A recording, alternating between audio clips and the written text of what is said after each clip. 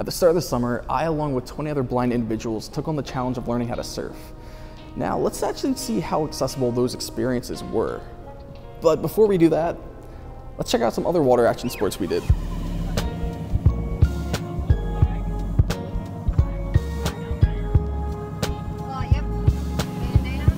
So we started off by wakeboarding, and I'll be honest, this did not come easy to me. I got the positioning right in the water. However, every time it came to the transition and getting actually above the water, I just messed up every time. And eventually, I kind of gave in because on my last try, the water took my GoPro. So now I'm kind of GoPro-less.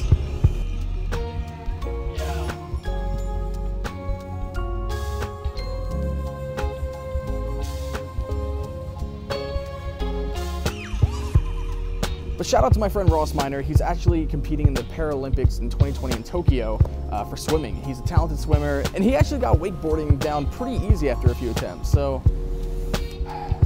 good for him. Following my miserable attempt at wakeboarding, I decided to take it easy with jet skiing. Have fun, man. Thank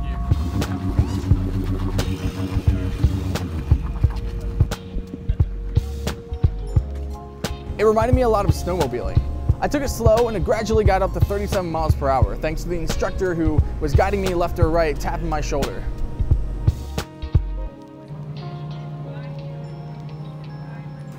This activity was definitely a lot more accessible and actually quite relaxing.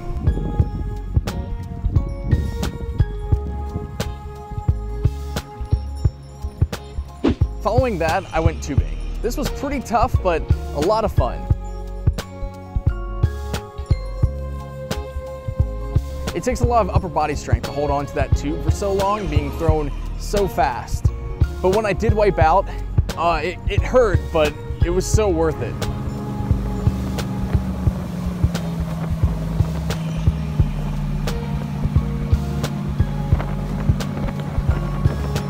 I'm not gonna lie, whether you're blind or sighted, it was pretty funny hearing people just fall right off that tube and suffer.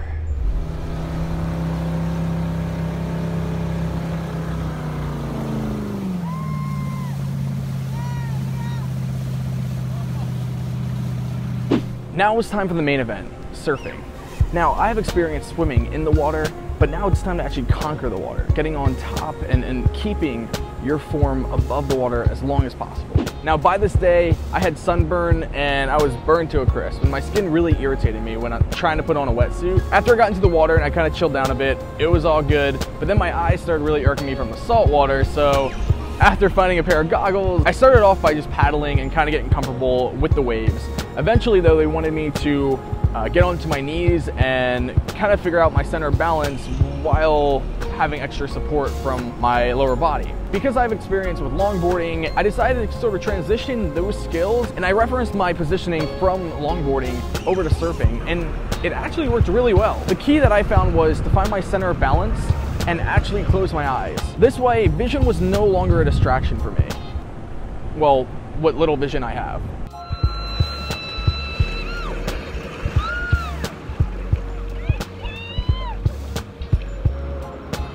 My personal advice is if you are looking into getting into surfing or trying it out, start on the wheels, start on the ground, and learn how to skateboard a little bit, and at least find balance on land, and then make your way to the ocean. Or maybe vice versa. It might work for you a little bit differently. But that's how I personally came about making surfing accessible to me, avoiding vision and just worrying about the motions of the ocean and listening out for if there's anyone kind of coming towards me or near me. And that's really it. Vision was a distraction and other senses worked really well. Now I want to hear from you. Leave a comment down below on what kind of activities you've done this summer or are looking forward to doing for the rest of the summer that might be accessible to you. If you like this video, give it a thumbs up and subscribe if you're not already, if you want to see more videos about my experiences as a person who is legally blind or how I make things accessible for myself. And I also have a Patreon. You should check that out. Link down below if you want to support me. Follow me on social media, and I will see you guys next time. Bye.